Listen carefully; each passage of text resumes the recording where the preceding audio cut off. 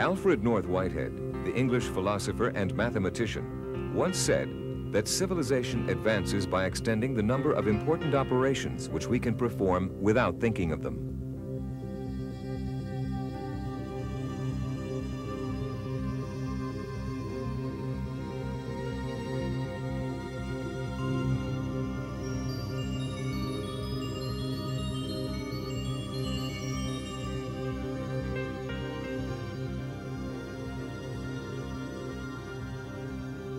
I just simply typed plot 3D sine xy, and I got this three-dimensional image. That was great. I used to spend years trying to get these kinds of images.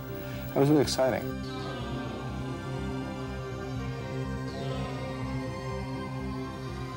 To be able to generate 43 or 100 or 200 places of Euler's gamma constant or any other thing you wanted, it's absolutely extraordinary.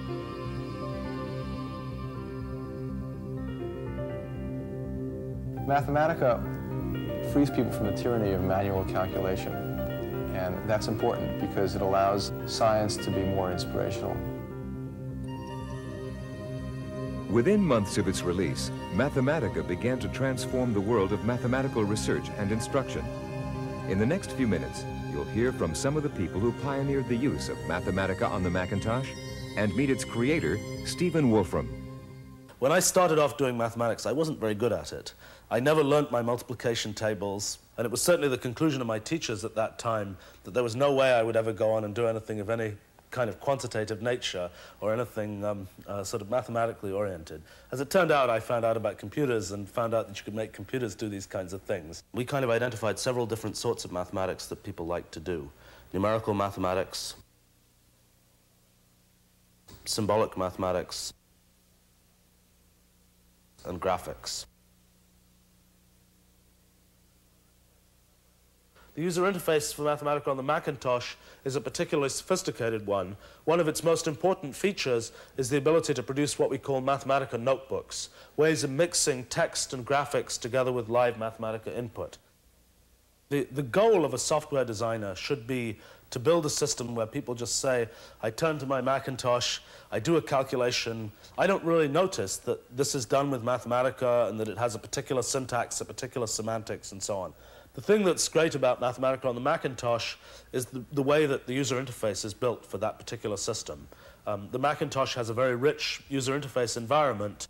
What we've done is to build a very kind of graphically oriented user interface that allows people to do things like build up interactive textbooks that make use of nice fonts and nice kinds of graphical ideas on the Macintosh. And that's something that the kind of Macintosh environment and Macintosh culture has uniquely allowed us to do. So what one really wants to do is to build a system that's so natural to use that nobody notices it's really there. Today, professors at universities across the country are using Mathematica and Macintosh to educate a new generation of scientists and mathematicians.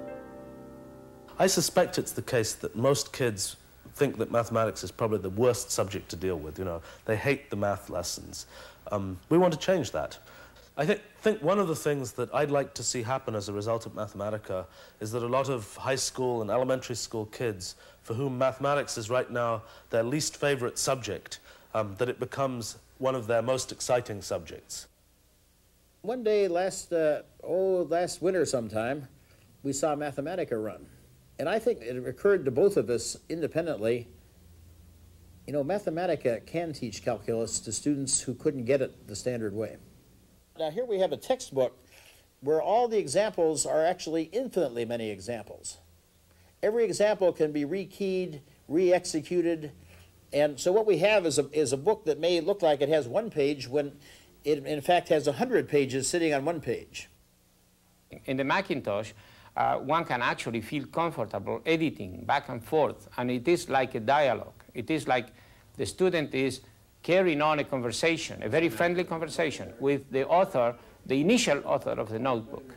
We believe that the Macintosh is the correct choice for using Mathematica as a teaching tool, because the student is not bogged down with programming difficulties or editing difficulties. I believe Mathematica can open up a beautiful world of scientific inquiry. And I predict that math departments are going to see a resurgence in the good quality student who wants to study mathematics because so many doors have opened by Mathematica. It was propositioned that if you knew the slope of a plane that you intersect with a cone, that there's clearly some relationship between that and the eccentricity of the conic section that results. And the question was just how simple is that function? So I was poking around one day with Mathematica, and it would have probably taken several hours worth of algebra to actually find this relationship, because the algebra is messy. But with Mathematica one time, I just sat down and typed in the relevant equations and had an answer in about 10 minutes. And so with the use of Mathematica, you're allowed, in some sense, to wander into zones of thought where you might not be inclined to go otherwise. I teach a calculus course to MBA students. Some of them are French majors and history majors. It's very important for me to give them graphical representations of the underlying mathematical concepts. Unfortunately, something like that is almost impossible to draw on the blackboard. That's just what Mathematica is great at. Calculus is about maximizing things. So if you can describe your profit function as a function of two variables, you might be very interested in how to maximize a function of two variables. That means, in Boy Scout lingo, that means finding the highest point in the mountains. In the past, computer-assisted algebra, mathematical processing languages were only available on sophisticated computers, and this made it impossible to put this into the mainstream of university or high school education in America. But now, because it's available on Macintosh, a common computer means that we can expect common students to do uncommon things. Mathematica on the Macintosh gives researchers new techniques to gain insight into their work across a broad range of disciplines. There are researchers at universities, government labs, industrial research labs, and so on. One thing that I've been surprised by, pleasantly I think, is that those researchers don't just come from mathematics and applied mathematics and physics, they come from all different areas. One of the exciting things that I've done with Mathematica was to analyze a case of contested science coming out of Paris. There was an absolutely extraordinary claim made by a scientist that high dilutions would still have very active biological effects, and I was one of a team of people that went over to France to look at this, and I reanalyzed the data later with Mathematica. And in connection with that, this shows what would have been observed if the only effect operative had been statistical noise. That's the theoretical line, that's the dashed line, and the solid line is what actually we observed. And you notice there's just 3 bins here. And one of the things I did was to compare the graphs using different bin sizes. Very easy to do, and here what you see is more and more bins being added. Initially the fit gets better, and then as you go on, there's more noise added into the picture, and the noise comes to dominate the entire thing. The very useful thing you can do here is look at the effect in real time of varying the bin size, and it's very exciting to be able to interact with the data in such a quick fashion, go back and forth and see. It gives you a much better feel for the data than you'd otherwise have. One of the reasons I think Mathematica and Macintosh fit together so well is Mathematica is structured in such a way as to allow you to think very simply about the work you're doing, and the Macintosh is structured in such a way that you can interact with a computer in a very easy way. I think the Mathematica notebooks will be the first in an ever-changing series of electronic journals. In this notebook, what I've done is I've pasted in a couple of pictures of comets. Then I've digitized these images, and then I've simply pasted them into the Mathematica notebook. What I see happening, and if I go further with this, is to actually show this at scientific meeting, rather than waving my hands and trying to draw lines on the blackboard or trying to hope that through my gesticulations people will understand that I'm talking about comet tails and flowing plasma and everything. They actually see it there in the notebook, and they can test it. They can do their own experiments where they can put different terms in the equations. And I think that allows scientists to review your work much better than simply being in a meeting and receiving whatever you want to tell them.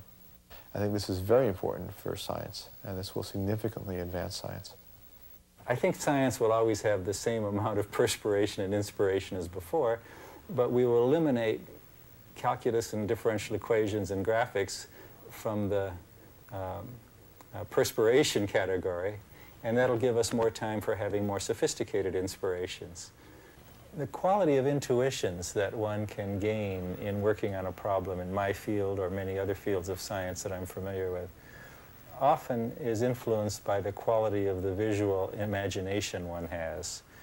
And when that imagination can be boosted and aided and speeded by a graphics presentation system for mathematics like Mathematica, it's bound to improve certain classes of intuitions.